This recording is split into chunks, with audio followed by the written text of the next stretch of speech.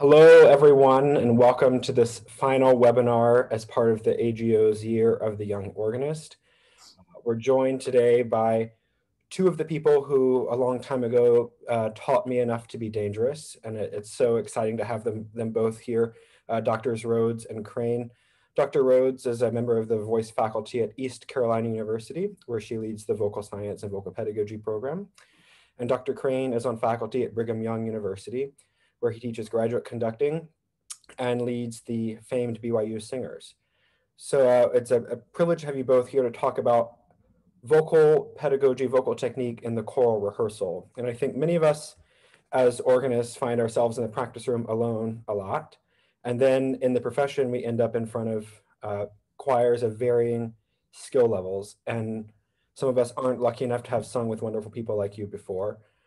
So I'm hoping that you can sort of give us some insights into, so much talk goes into, I want to go to a good program. And I'd love for you to talk about how to build a good program, how to make the choirs we have better.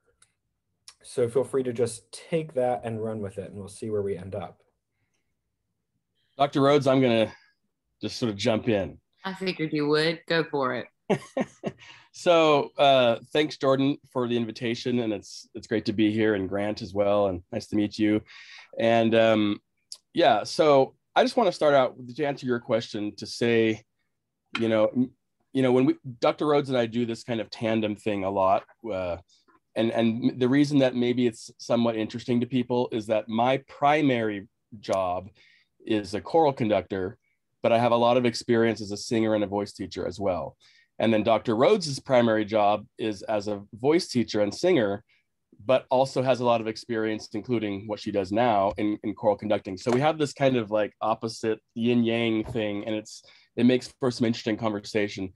And so to answer that question first, I would just say that, I started out my career as a high school teacher, and I've certainly done a lot of church choir as well. I've done some children's stuff, some middle school stuff. I mean, I've kind of done everything. So sometimes people think, well, for the last several years, you've conducted these top flight university choirs, which is true. But my philosophy always is, and I tell this to my grad students all the time, whatever the body of humans that are in front of you, no matter how humble or how few, your job is to make them better. And that if you'd use that philosophy, I think you're going to find a lot of happiness in your position. And I think that your singers will find a lot of happiness if they sense that from you. You're simply trying to make them the best version of them that they can be. So rather than having some like model group or model sound that we're just always dissatisfied because we never get there, I try to use that philosophy to start my approach. Just wanted to say that first. I will piggyback on Dr. Crane and say that one of the things that I tell music educators all the time when I come to clinic their choirs, or whether I'm at a conference or something, and the reality of it is it's easy, especially when you walk into a situation where you've got all these bodies in front of you and they make a sound. And I mean, sometimes that sound is depressing, especially when it first comes out of them, depending on what the level of skill set there, or the experience level, or who you're standing in front of. And it's really easy to just start problem solving and going, okay, well, right, this is the level I'm dealing with. This is what this ensemble is going to be. And whether you're standing in front of the group of throats that Dr. Crane stands in front of right now, which is an amazing group of musicians, or you're standing in front of the group that I get in August every year, which is all freshmen, and they are 13th graders, and they sound like 13th graders, and there's about half of them that read music and half of them that don't, and about a third of them are music majors, and the rest of them are, just college students who like to sing. Or you're standing in front of, an average Eastern North Carolina Baptist church choir, which is, I did that too, right? You're not at the mercy of the sound that those singers throw at you in their first rehearsal, ever. and you shouldn't take it for what it is. You shouldn't just go, okay, that's the sound. Whether it's a great sound that you might get if you've got a group of Dr. Crane singers in front of you at Brigham Young University, or a sound that is like, oh, should it be a different situation? You're not at the mercy of the talent level that shows up in front of you. Your job is to teach them to be better. And what I find a lot from musicians who stand in front of vocal ensembles is that we often take the reins there when it comes to musicianship skill set. We go, okay, well, we're going to help them learn to read a little bit better, because in our brain we go, okay, well, if I can just get the music in them quicker or more efficiently or more accurately, then inevitably I'm going to end up with a better product. And that's absolutely true. And we're a little bit less wary of finding ways to incorporate building musicianship skills for our singers in front of us, regardless of what their level is. But we don't realize that we have the same capacity when it comes to the vocal skill set they show us. We're not at the mercy of that. And a lot of times we look at it and we go, oh, I just have less talented singers, or, oh, I have really talented singers. Great. They already make a great sound. Great. Got that part. Check.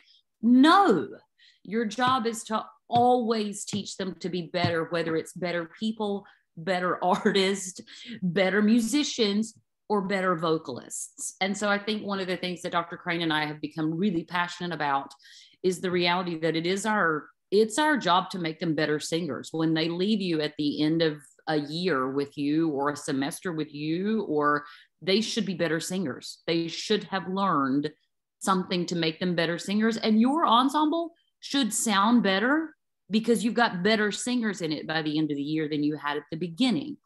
And in taking those reins, what we have found is that there's a lot of efficiency that comes with actually teaching singers to be better when it comes to problem solving on the podium, and that they work very much like that. And so if the way you problem solve is rooted in good singing and reinforcement of good singing and basic solid information that all singers really should have their heads wrapped around in a more thorough way, regardless of what level they are, what you get at the end of the day is you fix the vocal issue that you hear or the aesthetic issue that you hear, and you also teach something to a singer who is now, a singer with another tool. Great. So where do you, let's say, I'll pretend that this has never happened to me. Is that you walk into your first church choir rehearsal of your new job, and you encounter a sound which has a lot of ways that it could improve. Mm-hmm. Where do you start? That's a great same place I would start with Dr. Crane's singers when I go out there to say, hi, welcome to vocal study. So maybe I'll sort of, just to keep things organized, whatever, and I don't mean this in any kind of a sexist way, Dr. Rhodes. It's sort of the way that this started, but I guess we could continue only for a pragmatic. It has nothing to do with gender. Are you okay with this, Dr. Rhodes? I've met you. You're fine. Continue. Anyway, so Dr. Rhodes said it right. It says it's basic stuff, and I know you're looking for specifics, which we'll get to, but I just want to pinpoint that it's no different for like professional choir than it is for children's choir, whatever. And so I'm going to start with one. I'll just give you one thing that more and more as I go around and work with different choirs and stuff, this is the one that I feel is making the most difference the quickest. And it has to do with posture. Now, when you hear the word posture, or I know when I've heard the word posture in my life, I go, okay, they're going to tell me to stand up straight, and they're going to tell me to get my shoulders back, and they're going to tell me to, look as a certain way. Yeah. And that's what I've been told my whole life. And I did that for many years as a conductor, and it's not bad. There's nothing wrong with that, but that actually doesn't really move the needle in terms of the vocal sound. The thing about posture actually, there's two things about posture that I'll say that actually move the needle and will change your sound immediately. Is number one, the idea that the back of your neck should feel a little taller than the front of your neck. And when I say it kind of slowly, and I make sure that they're understanding what I'm saying, and I have them like do it. And so again, we want the front of your neck to be shorter than the back of your neck, or vice versa, the back of the neck be taller than the front of your neck. What that does is it sets up your vocal tract in a favorable situation for air to move through it in an unconstricted way. What most often happens, and it's unconscious most of the time, is that we sing a little bit this way, especially adolescent males, but everyone, all humans, you know, and we go this way, and even a distance of millimeters or inches is going to make a huge difference of sound. So that's one thing that I would do immediately. In fact, you can do it yourself, and you can demonstrate by singing a pitch and just going, oh, and you see how just that adjustment changes the sound a lot. The second thing that I would try that has to do with posture is this idea, and Dr. Rhodes and I have come up with a few different ways to describe this. I have been lately calling it the gunslinger position. So if you think about like in the Old West, when two people are gonna like have a shootout or whatever, they adopt that kind of like lower center of gravity kind of place where they're about to reach for their guns. And it ends up the lower half of your body feels kind of springy. It feels kind of like ready to shoot at any moment. And the knees are slightly bent. It's almost imperceptible, but it's this idea of springiness. That's another word that I've been using that helps the breath mechanism to be released and not tight. And even without understanding any of the why behind these two things, behind the tall neck and the gunslinger thing, you're going to see a marked improvement in the sound from any group of human beings. So now I will yield to Dr. Rhodes. Every single group. Now, I am incapable, this is just a Jami Rhodes thing, I'm incapable of not explaining the why. He knows this. Even to the student who just wants me to fix it, like, just fix it, Dr. Rhodes. Okay, fine, I'm gonna fix it, but you're gonna also understand it before you walk out of here. That's just how I roll. Every ensemble that I stand in front of, whether it's the BYU Singers or the ECU Chamber Singers, or, you know, insert professional choir, or you know, the church choir that I'm there just to do a clinic on their Wednesday night rehearsal, and the conductor says, hey, will you just come teach us some vocal stuff, make us sound better, you know? I'm like, oh, okay. The very first thing I tell them is that they're a wind instrument, and they have to understand that all sound, musical sound, is just air vibrating through a tube. Every musical sound is air vibrating through a tube. You guys are American Guild of Organists. What is that? Air vibrating through a tube, right? And I make them aware of the fact that they have a tube as singers. Every single singer standing in front of you, doesn't matter what their voice type is, soprano, alto, tenor, baritone, barotenor, alto, who basically is your tenor section, like, it doesn't matter. 85 years old, 93 years old, 12 years old, they got a tube, right? And in the same way that we make our singers responsible for their own musicianship skills and we get them to use it, one of the most effective ways to really get singers to buy into things, especially these things that Dr. Crane and I tend to focus on, these basic ideas, is for them to understand, oh, that's my responsibility. Okay, I have a tube and here it is. It runs from here to here. And everything you're going to encounter on that podium is a problem with that tube, right?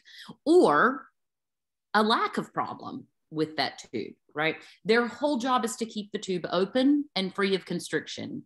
I usually liken it to any kind of wind instrument that they can think of. And even your youngest kid can picture, you know, a trumpet, right? your organists, like you would never expect your organ to sound beautiful if you looked at all those pipes and they were all like jacked up and bent out of shape and like half closed, and there was, you know, there's a bird's nest down in one of them. Of course that instrument is going to sound like trash, right? The same thing is true of your singer's tube, and they're all going to have one. When they go tall neck and they adjust that posture, they are opening that tube, right? If they're here, it's constricted. Doesn't matter who they are, doesn't matter what their voice type is, it's constricted. If they're standing on the stage of the Metropolitan Opera making a very large sum of money, which is possible, right? And they are like this, guess what? Their tube is constricted. Guess what they would do if they did this? Sound better and work less hard. Like that's true regardless of the level of singer in front of you. You will improve the sound the minute they start focusing on the fact that they've got to keep their tube open. And it works with every ensemble. If they're 12 years old, they can understand, oh, I need to keep my tube open. They start singing, they're busy, they're coming out here, oh, your tube is closed, your tube is closed. What did we learn? Oh yeah, okay. Immediate change in sound. That's why Dr. Crane's like, it's going to work every single time with every group. It's going to make a huge difference of sound, because essentially you're taking the bird's nest out of the tube. Can I jump in, Dr. Rhodes, like we typically Absolutely do? Like when we do this dog and pony show for conferences and stuff, which we've done several times, it's basically her and me. We just sort of like riff off of each other and cut each other off, and basically. Yeah, and make fun of each other and stuff. So hopefully nobody that's watching this is offended. We've known each other a long time. A long time. Anyway, what I was going to say has to. Oh, so from the choral conductor's perspective, these couple of things we talked about, these very basic things. So let's say, again, like Dr. Rhodes said, you get a sound that's offensive to you in some way.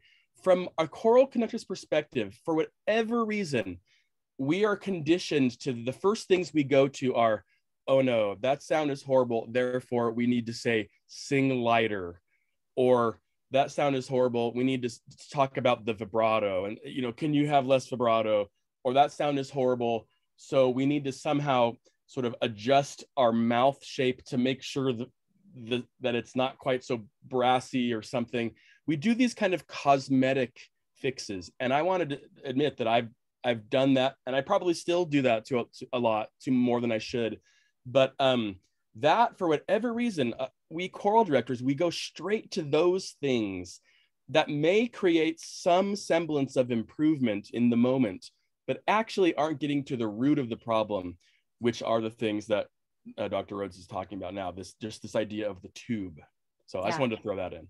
It's the idea of sort of treating the symptom and not the actual issue. It's that idea of having your singers sing something and we hear intonation. We go, oh my gosh, it's out of tune. And immediately we start trying to fix the intonation, right? Which is like trying to fix the fever associated with an infection. It's like, well, maybe let's kind of go, wait a minute, why is it out of tune? Let me fix why it's out of tune instead of trying to fix the intonation, right? And almost always it's out of tune because of a problem with their tube, which leads us into a handful of other things that Dr. Crane and I often talk about. Vowel, real vowel, and this idea of shaping the tube around the vowel. The goal is always to create continually moving air through that tube, right? Very often we modify vowels as singers. And what we don't realize is that a vowel isn't just one thing, it's two things. There are two parts to the vowel. There's the reality of the vowel, A, E, A, Ah, O, that's all tongue position. And then there's the color of the vowel, right? Which is going to give us a different kind of sound, i.e. warmer, brassier, brighter, right?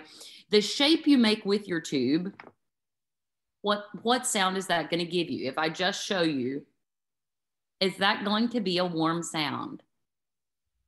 Probably not. Probably not. Now, it can be any number of vowels, right? But that's probably not going to give you a warm sound, right? Something that goes much rounder, much taller, is probably going to give you a little bit of a warmer sound. It may not, however, give you a vowel, right? The vowel has to do with the tongue. And a lot of times we hear a singer singing what? I don't know. Give me an example, Dr. Crane, choral person, of terrible vowel or terrible sound that on the podium we would go, oh, let me modify that vowel to something not actually real and get kind of a fake. Right. So here's one. The water is wide. Huh? Which is a song that we hear a lot in various arrangements. And there's that ah vowel. And so if I'm most choral directors, I hear that, my brain's going, okay, it's too spread, wide.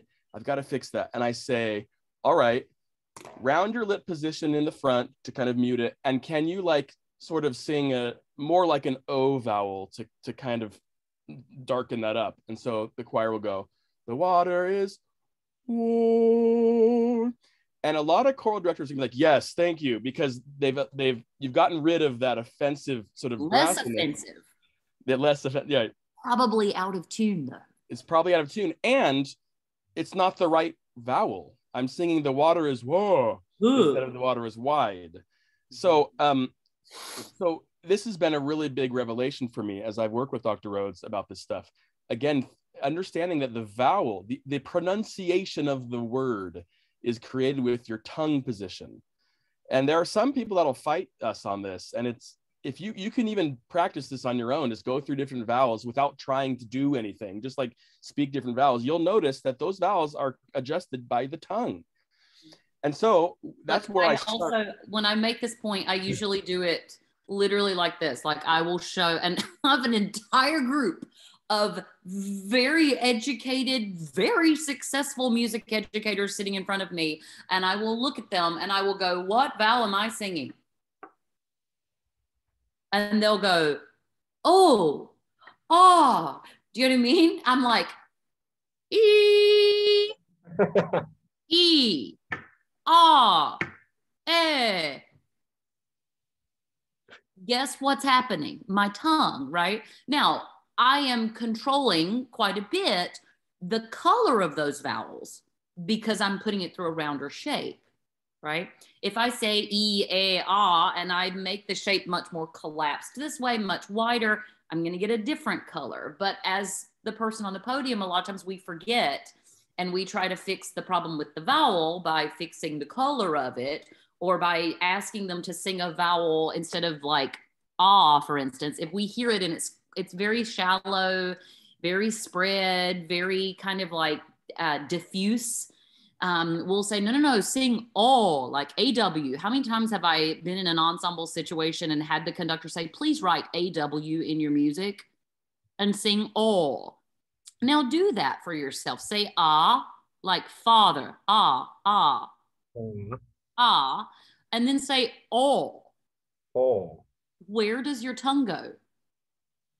Backwards. Back in your tube. You totally just put the bird's nest back in the pipe, right? The goal is always to keep the tongue forward, relaxed and active right against the back of the teeth. Just the way you speak it. Dr. Crane does this a lot with his choirs, the idea of having them speak the vowel and find the vowel, and then put the color around the vowel without modifying the tube, because the minute they start to bring their tongue back to add color, they're going to close that tube. And heaven forbid your tenors do that or your sopranos do that, and they're anywhere near the top of the staff, it will sag and pitch every single time because you've got air spinning through a tube. And if all of a sudden that tube starts to get constricted, that air is going to slow down. Guess what that's going to do to the pitch? I want to jump in here and just say there's a bit of this, I call it fool's gold element to this, because all the things that have been done and that we all still do, this thing about pulling the tongue back and you know, rounding your lips and all this, they sort of work in a way, okay? And they are, it's like fool's gold, right? It's attractive, like, oh yes, that's Band-Aid. But it's a Band-Aid, okay? And so we've talked about now making the real vowel with your tongue, and now I want to talk about how to sort of color that, because if you say, all right, the word is has an E vowel, like the word is see, I believe. We sing a lot of songs that have that. I believe. If you say sing the real vowel with your tongue, that's what you're going to get. E. And then you say, look, Dr. Rhodes, Dr. Crane, I'm doing this, but my choir still sounds terrible. They're singing the real vowel with their tongue, but it still sounds unsatisfactory. I agree. So now what do we do? Once you've established that the tongue is in the right place and saying the right vowel, how do we color it? We got a couple options. One is we can sort of like take our lips and our cheeks and do like trumpet thing and go, which is possible, and a lot of people will do it. The problem with that, and Dr. Rhodes will explain this better than I can, is that action is actually messing with the tube itself. It's like taking your organ pipe. I like that bird. I'm going to use that bird's nest thing. It's awesome. It's like taking your organ pipe and at the top of the organ pipe, flaring out the metal in a way that was never intended to be flared out. Okay, so that's changing. It's still squeezed. Right. So that's going to change. So what can you do instead?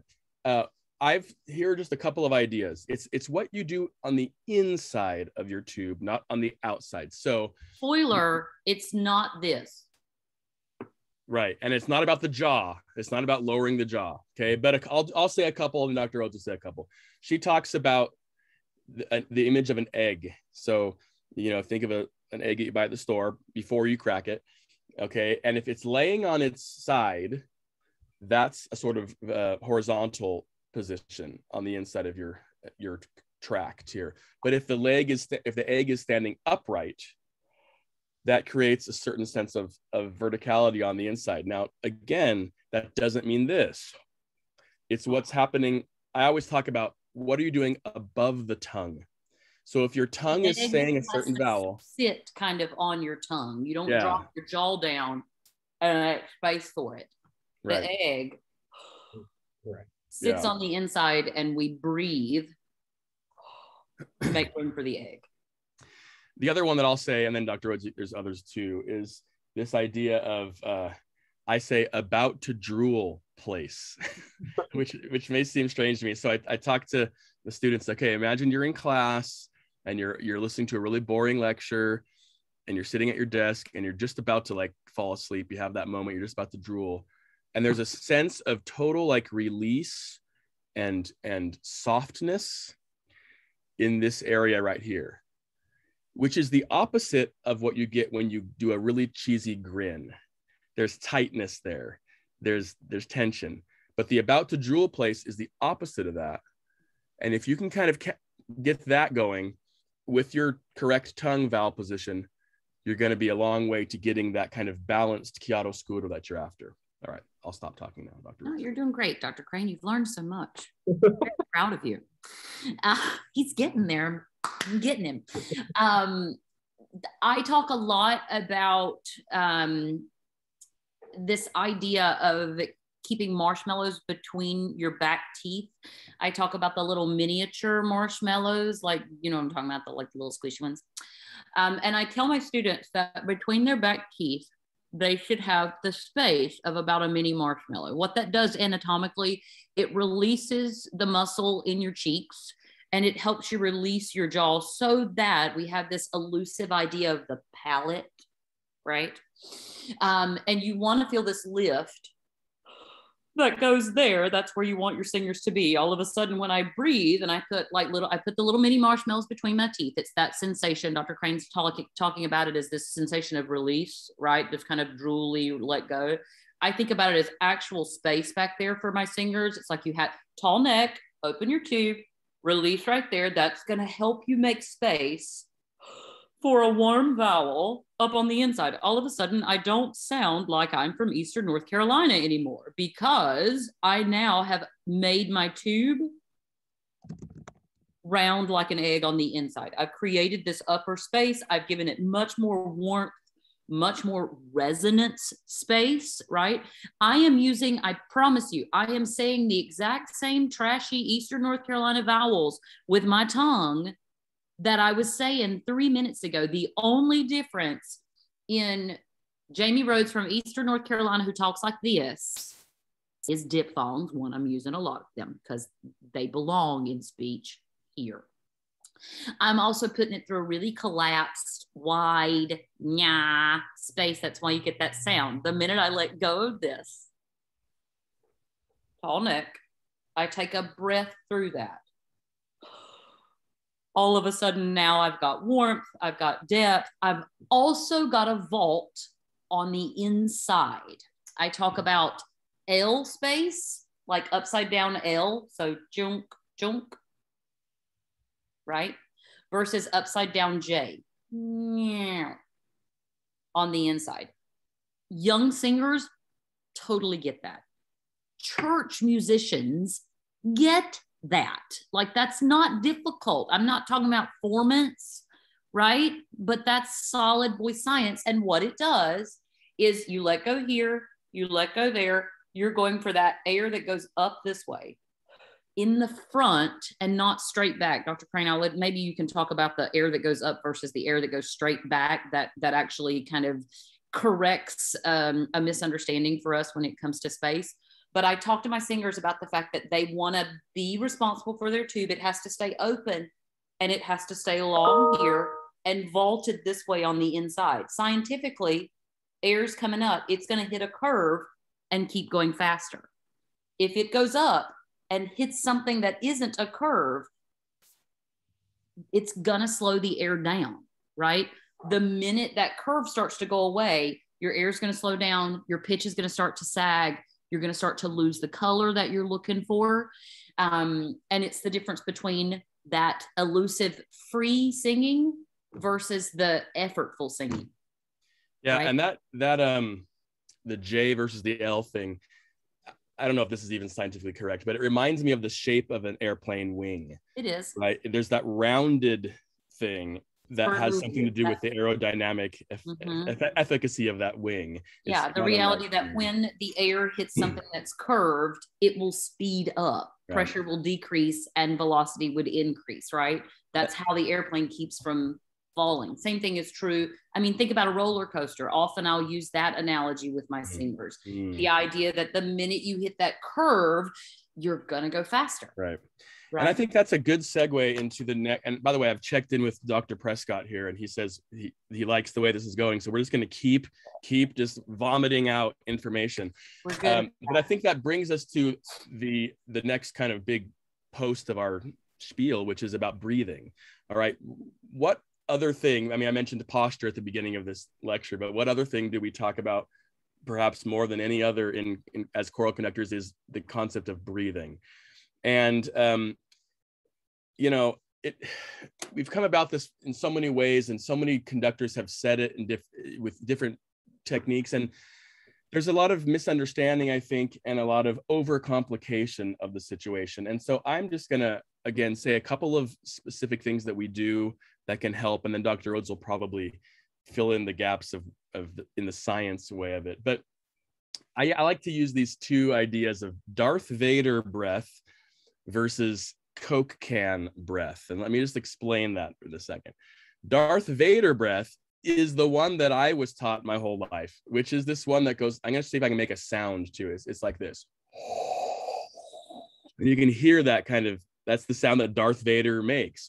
And if you make that shape with your body, all of a sudden you'll feel something that our brain will process as, yes. Oh, I have a lovely open round face. Yes. Again, open. That's the fool's gold. That's the Band-Aid thing. Not at all open, totally closed.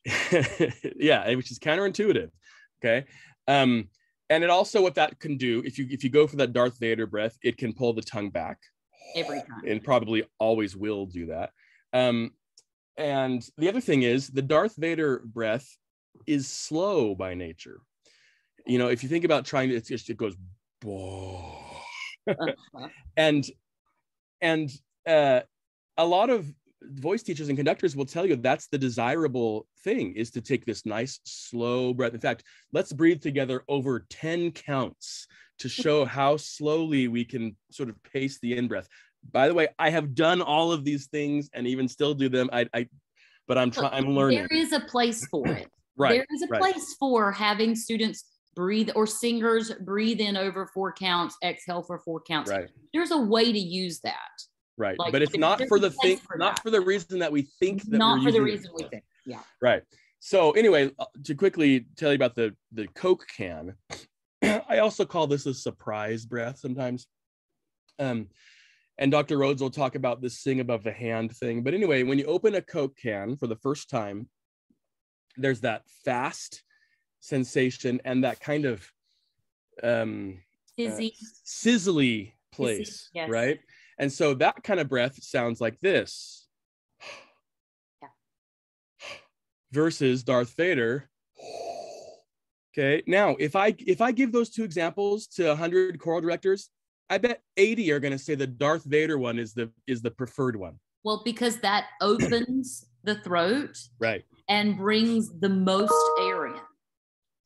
According to their understanding. According to what they understand. And it's coming from a good, like they're working towards the absolute right, best interest of their singer across the board. It's just a little misunderstanding. But this Coke can one actually truly physically raises the palate and actually truly physically gets the air moving in the right direction, which then actually truly gives you real resonance. Mm-hmm. The other thing is the opposite of all those and gives you darker and gives you more mature, but what it also is going to give you is out of tune, okay, because you have no overtones now with which to lock in chords. It's going to give you diffuse vowel or imprecise vowel, and it's actually going to get your singers tighter and tireder more quickly. And with that, I'll pass the baton. Yeah. It's also this, from a very kind of basic standpoint, it's this idea of making sure that the breath happens in an energized way. We want an energized airflow. We want an energized sound, regardless of dynamic level, regardless of style, regardless of color. No vocal or width of vibrato, or with or without an excessive amount of vibrato. It does not matter. We never want a slow stream of air on the exit, right? We always want something energized. Even at the softest, most precious dynamic, we know that energy still has to be there, right? It has to be in the body, it has to be in the breath. But we don't think about it on the inhale. And the reality of it is bringing the air in is, I mean, even back to the earliest, father of pedagogy, Manuel Garcia Jr., right? If you go through the history of vocal pedagogy, the person who really kind of got the ball rolling when it came to really taking the body and function and the laryngeal mechanism, all those things, and putting them towards science and marrying it to musicianship and all the vocal sounds we're trying to make. Even he talked about this idea of the inhalation and the onset of sound having a direct result on the sound that we get, right?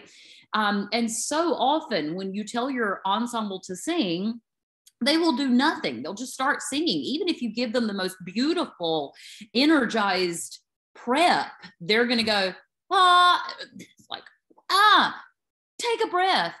Very often I will tell them they've got to turn the car on before they can drive it. And if they don't turn it on with energy, right? That idea of zoom, turn the air, crank the car all the way, right? It's not this meow. No, it's crank the car so you can drive, regardless of speed or what path you're about to take, right? If they don't turn on the car before they sing, then the air is already going slower than they want it to go, or they're starting from stop. The idea of breathe and hold. Air is totally stopped. Also, their body completely tense, right? And then the only way to get that air moving again is to push it. immediately you've got a lesser vocal sound happening and a less free vocal function. The idea of breathe with energy, sing with energy, in and out, in this way, not that way, in this way, that's going to give you the J curve. That air is going to go in just like this, come back out immediately. I want to jump in here again, kind of from the choral conductor perspective on this thing. As you're working with your choir on this concept of breathing, and I noticed that when I started doing this, I would occasionally see shoulders raise a little bit. I would occasionally see the chest lift a little bit. And when I first started doing this, I saw that and I was like, oh man, I'm losing my religion about what we're supposed to do. Or Dr. Crane, you heard something. Right, exactly. In fact, more to the point, I actually heard the breath happen. And all of those things I had been told were like cardinal sins against singing, i.e. a breath that was not silent and a breath that moved the upper part of my body somewhat. And I have learned to not fear those things. And I'll talk about the truth in that principle in a second, but not only to not fear those things, but actually, if I don't hear the breath, I stop and correct that because that means what they haven't done was energized. Now, what they have done was not energized. Now, there's truth in that, okay? And Dr. Rhodes has taught me about this. You obviously don't want an inhalation that will tighten you up like this, where you're similarly, like if you have a kid that, you know, has the croup or asthma or something, and their airway is all constricted. Of course, you don't want that. And a really noisy breath can be an indicator of that. Okay? That is what it's an indicator of. It's that idea. We get this idea that the air should be silent. It's not because the air should be silent coming in. It's because the sound that we hear tells us that the throat is closed. We hear air hitting constriction. Yeah. That's why it's bad. It's bad because of what it tells us, not because we hear it. Exactly. And it's this idea of don't hear anything, because if you don't hear it, like I will have applied like one-on-one studying to be opera singer peoples come into my studio, and these are prospective grad students or professional singers who are like coming in for a tune-up or whatever, and they come into my office and they take their breath and it sounds like this is their breath before their gigantic aria that's going to take so much body energy, and they take a breath and I hear nothing and I see nothing. Yep. And I'm like, yeah.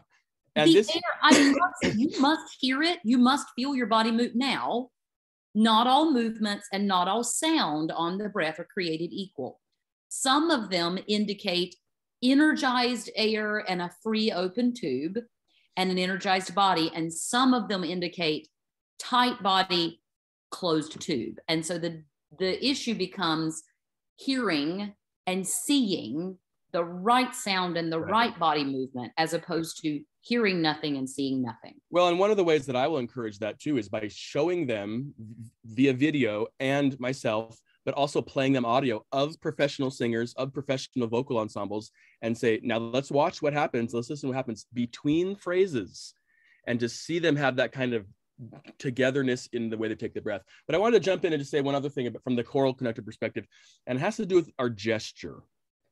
Okay, because we work so hard, and those of you that have advanced degrees in conducting and sacred music and stuff have worked so hard on your gesture in your private lessons with your maestros, and I see it all the time. There's just this calling card of the studied conductor. And see if I can sort of demonstrate. I'm going to point. Yeah, you're going to have to, because I can't do it. Okay, so cannot do it. Especially in the way that they kind of start a phrase. There's this sort of sense. Let's say the phrase starts mezzo piano. Look how clean I can be, right? I'm going to beautiful, might I add. Thank you. Very beautiful. I'm going to embody this mezzo piano phrase, which has this. I know the music is soft and it needs a certain sort of round edge to it. So let me show you how that looks. And my choir is now singing. Okay, I would get an A on my conducting exam for that. Okay, but if I do that, and I don't care who the choir is, if they're like professional choir or middle school choir, if I do this, for their opening prep, they're not going to sound good. Even the pro choir, they're going to sing soft, but it will be a soft singing that is devoid of buzz, that's devoid of resonance. Because and so the air is moving at the speed of smell. Like it is so slow. Yeah. And there is no way to energize it unless those singers start pressing on it. And the minute they press on it, you're going to go, because you're going to hear this pressurized, overly bright sound that's going to start going even more out of tune. That's right. But you look really beautiful.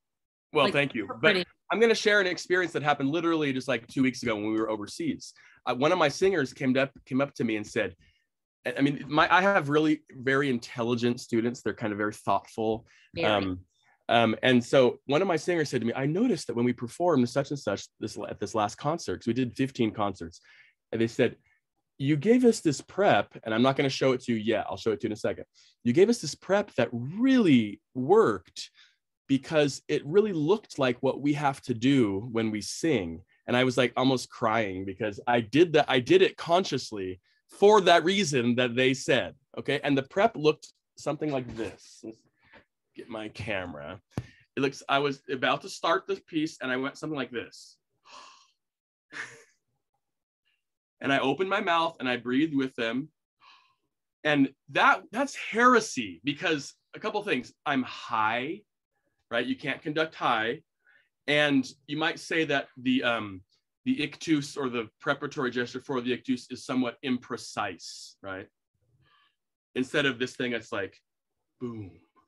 And also by opening my mouth and by kind of having an active sort of face, I'm not embodying the mezzo piano element of how that piece is supposed to start.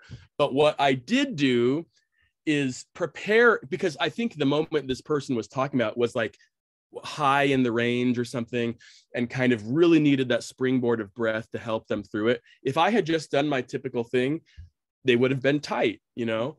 And so I have, as I finish here, I have learned to sort of not throw out completely, but rethink my concept of gesture and how can my gesture help or impede their actual vocalism. Gesture should not just be an aid to what the composer wants musically, but it needs to influence what our singers do vocally as well. Well, because you're going to get a limited result of what the composer wants if you limit what your singers have at their disposal vocally. And if they did not breathe and their body didn't move and the air isn't energized, they're immediately limited with what they're going to be able to do with that sound, which means you are limited musically, tonally, emotionally, in the product that they can then provide you, regardless of what you look like on that podium or what you've rehearsed or what you're begging of them or what grade you're holding over their head. If they did not take a breath that turned the car on or energized the body, they're limited.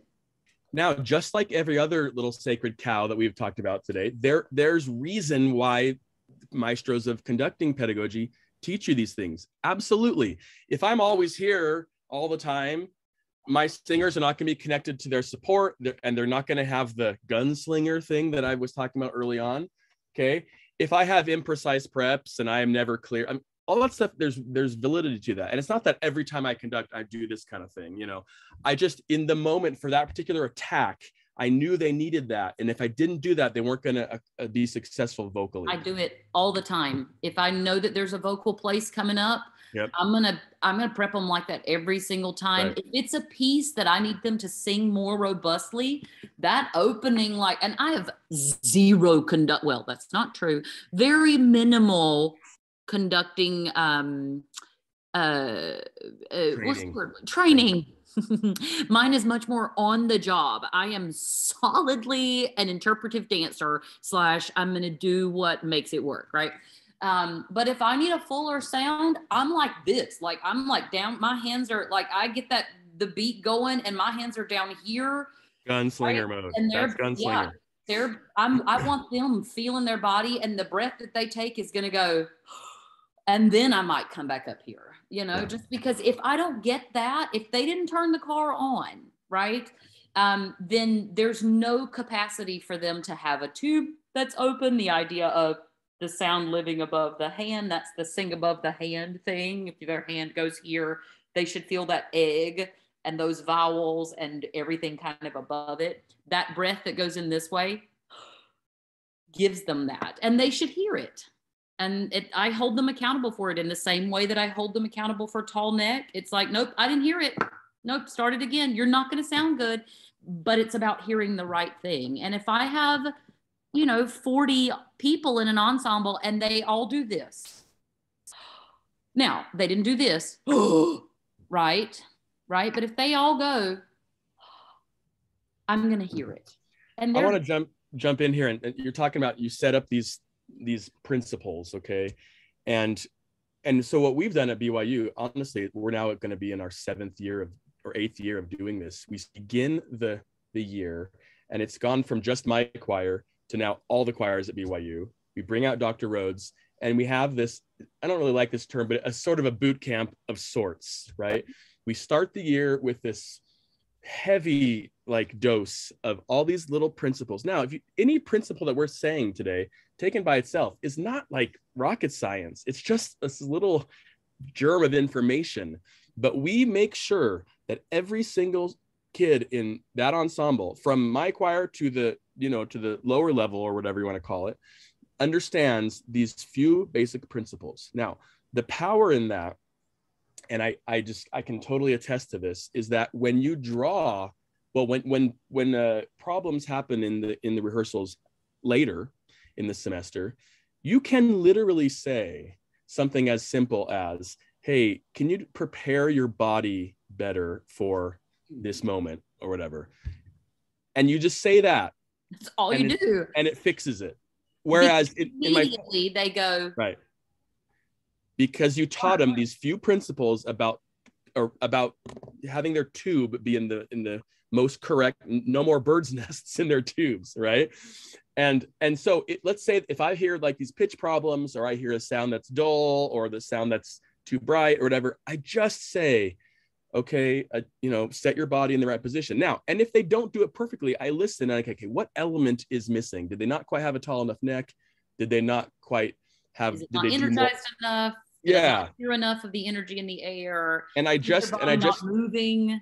And I just make that little correction, and then the problems are solved. Also, I will say that my warm-up period, which I don't like that word either, but the first, depending on at the beginning of the year, it's 12 minutes, but by the end of the year, it's 4 minutes. That first period, I'm just doing simple scales, whatever exercise you want to do. It doesn't even matter. But each time they sing it, I stop in between and I just make a little adjustment. Oh, did you have the about to drool place? Did you remember gunslinger? All right, let's do the scale again. And so every day I'm just reinforcing, solidifying those basic principles so that later in the rehearsal, I can just go right back to those principles. And it just saves me so much time. Now, in my former life, I'm sorry. In my former life, I used to take everything that happened, every little problem that happened in rehearsal, and put a Band-Aid on it, Oh, this, okay, do your lips here, or make sure you sing that half step a little sharp or whatever. And I still do those things too, okay? But this has saved me a lot of time. And I really believe in it. Dr. Crane, I want you to tell the little story, I can tell it. You may have blocked it by now. And Jordan, I feel like you might have a question or want to direct us in a certain way. So maybe we let you do that. But do you remember the first time I came out to BYU and kind of played around with your BYU Singers? And, why don't you just tell the story? Yeah, I figured I would do it better. So the first time I go out there and he's doing his Dr. Crane thing. And for those of you who know Dr. Crane or have ever been in a rehearsal with him, and Jordan, I know you know this well, he has that sucker planned within an inch of its life. Now you walk in his office and it's but if you look at his rehearsal plan, it's the most intricately detailed, organized thing you've ever seen in your life. It's at 1:06.5 seconds, we're going to do these things and we're going to work on that for exactly 2 minutes and 45 seconds. And then we're going to move to here. He's got this thing scheduled within an inch of its life. It's really well thought out. Okay, so this is the brain I'm dealing with. So I come in there and I give a handful of super basic This is what we're going to focus on. This is what I want to move.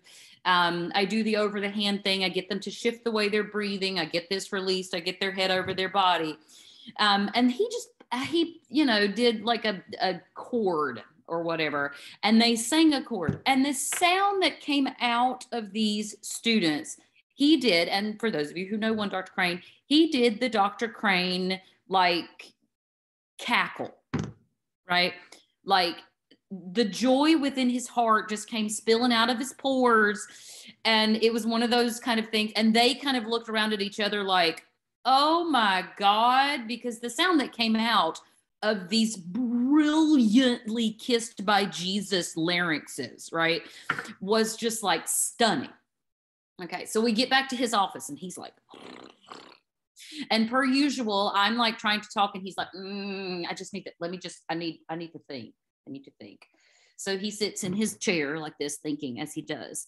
And then he's like, he gets all distressed. All of a sudden he's like, I just don't think I have time for this. Like, I don't think I can do it. I already have he's like totally freaking out because he's heard this massive sound. He knows that his rehearsal is already booked solid. Like he has all these things. He's holding all these balls in the air already of things that he does to get this ensemble to sound the way they sound and to polish this music the way it gets polished. And he's just like, I don't know how I'm going to do that. Like, there's no more time in the rehearsal. He's like completely freaking out, right? Tell them what you found, Dr. Crane, after you started kind of doing the vocal stuff in your rehearsal. Well, it's the exact opposite of what I feared. It saves you time instead of takes more time. You make a little investment at the beginning, but it's not even that much of an investment. It's a few hours to teach them the few things, but then the speed with which my ensemble can learn music now, and not just learn the notes, they always could do that, all right? But to be able to learn and perfect and sound great is like night and day. I mean, it's so fast now, which I think there are way fewer Band-Aids. Like he was looking at it as like, oh my God, I have so many of these things that I have to micromanage in order to get this product at the end of the day. And the reality of it is, if you stop trying to treat the fever, you stop trying to treat the rash, you're not dealing with the creams and the Tylenol and the blah, blah, blah, blah, blah. You go straight to the issue and you create a healthy vocal production at the outset. You're not dealing with treating all these symptoms. And he's looking at his rehearsal going, well, but I have to have time to do all these things. And it's like, no, you don't, because those things aren't going to be there. Right. They're just not going to be there. And they aren't, right? It's hard to believe when they pop that. in, a reinforcement of the singing stuff very often fixes it. Yeah. All right, Jordan, what do you want to do now? We're at 1 hour. But this has been so good, and I'm especially appreciative of the way that you sort of wrapped this up. And as Dr. Crane, you were saying, it's all these little nuggets, yes, but it's also that when it all works together is when it's really magic, and it has to all be together. If you could clarify two things that I think are questions in my mind, just loose ends here, and sort of as briefly as you can, because we're at an hour already. If when you talk about the breath being, and your gesture of the breath being here, and the breath, you're okay with shoulders. I know, well, and you can clarify this, I'm sort of really making a mess of it, but we've always been taught to sort of tell our choirs, oh, breathe low and expand low. What's the truth there? What's not the truth there? And then if Dr. Rhodes, if you could sort of clarify a 6-year curiosity of mine, which is, what are your students doing with the Because I remember looking in rehearsal and all of Jami Rhodes' students were singing just like this. I was like, what? So, okay, I'm very happy to answer that first question. All that, I remember once taking a high school choir to a clinic thing, and the adjudicator said, breathe down to your toes. And I think I've said that myself too, which is a nice idea or something, and maybe it gives you some more body in the sound or something. But think about the ridiculousness of that comment. When you cannot breathe into your toes any more than you can breathe into your knees, the breath that you take you breathe into your lungs. That is where the air goes. And so we actually have this little image, this animation that I show to the students of like an anatomy or whatever. And as they breathe, the lungs expand, which makes the rib cage expand. I'll send it to you, Jordan. Yeah, she can send it to you, which also makes the diaphragm descend. And that is the truth that we over kind of emphasize. The diaphragm descends as a result of your inhalation, but the diaphragm is an involuntary muscle. You can't do anything to it, okay? The best that you can do is get them to take a deep breath that fills their lungs and expands their rib cage. And to do that in a released way, the gunslinger sort of bent knees thing helps you be released about that. Right, but right. It's not, and out and down. Yeah. And so it's a torso thing. That's the thing that I usually have to get conductors and singers to understand. Breathing isn't just about low. Yes, if their diaphragm goes down, then this will go out, right? But shoulders, I usually tell them to keep their shoulders as calm as possible. We don't want that happening, right? When they're first learning to move, they may move a little bit. That's something you want to kind of get out of them. But your lungs actually, they're like above collarbone. Like the top of your lung sac is above your collarbone. Bottom of it being kind of like here-ish, right? Diaphragm here moves down, pushes out the abdominal activity. Breathing essentially moves the entire torso. Your chest will go out, ribs will go out, abdomen will go down and out, right? The entire torso has movement happening when you breathe. And very often I will have educators or singers coming in trying desperately not to move anything from like here up. They're trying to be as still as possible from here to here, right? And that's just not feasible, because the reality of it is this activity down here, the idea that the low should happen, that's a result of the upper moving, right? And so it's a complete torso. Now, not shoulders. Like I said, that might happen, especially when Dr. Crane was talking about it a while ago, when you're trying to get your singers to really embody what an actual breath feels like. If the shoulders move, that's something you want them to stop doing ultimately, but not at the expense of trying to hold this still, because they're going to dampen themselves. It's an entire torso activity and not just a low. In the same way, it's not just the ribs, if that makes any sense at all. Moving forward to this thing, this is just it's a concrete image that I use that gives my singers something to hook on to. When it comes to the palate and lifting, very often they're like, what am I, lift where or what? And very often they're taught about lifting the palate with the yawn, right? That idea of the yawn, but that's so far back where they feel that stretch. They're usually focusing right on the very end of the yawn where you feel this like, and very much like the Darth Vader breath, that for us feels very open and spacious and full. And it's actually just the tongue pulling back. The beginning of the yawn, they're going to feel kind of right here, right above the hand. That it's that part, I usually tell them it's that sensation of being in church or on the organ, being in church and you're on the front row of the choir, or you're on the front row of the congregation, if you're like I was as a kid, and your mom's sitting on the organ and she's looking at you and the preacher's preaching and you're trying not to yawn. And so you're trying to stifle it and you feel that little, like your eyes start to get cold, and it's that little, that's palatal lift sensation. Yes, this might be lifting back here, but we feel it here. And so you want your singers about to sneeze. That's where you want your singers to focus on that lift there, that sensation of frontal lift. And so I'll have them take their hand and I tell them that the Lord made it this way on purpose so that it would fit right there on top of their lift, or right on top of their lip. And I tell them to breathe up in that hissy way. I'll tell them that the air stream should kind of hit right behind the little ridgy hard spot that's right behind your front teeth. See, Jordan's already over there yawning. His palate's going up as we speak. Welcome. You're welcome for that. So you put your hand right here.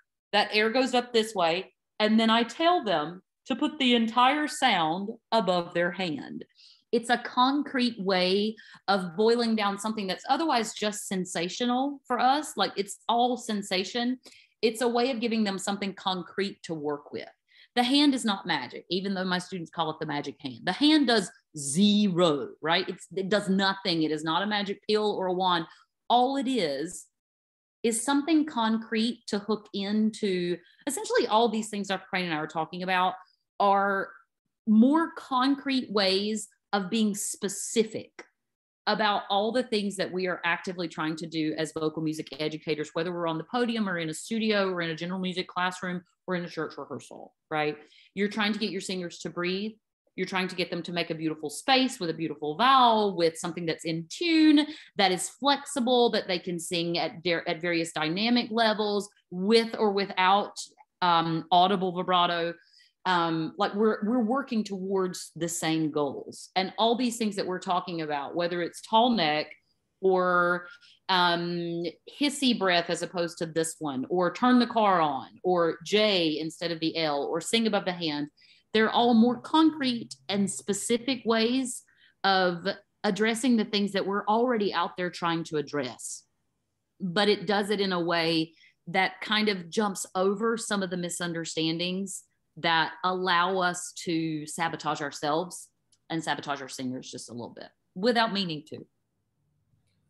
Well, I know I will come back and watch this probably 10 or 15 times before the next choir season starts. It's been wonderful. If you have watched this far and you want to hear the proof that's in the pudding, you should check out both the recordings of the ECU Concert Choir, which Dr. Rhodes conducts, and the BYU Singers, which Dr. Crane conducts, and you can hear that it works. It works very, very well.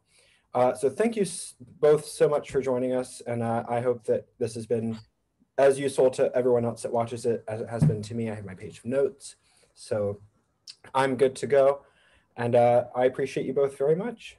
Thank you, and thanks for the invitation. Thanks.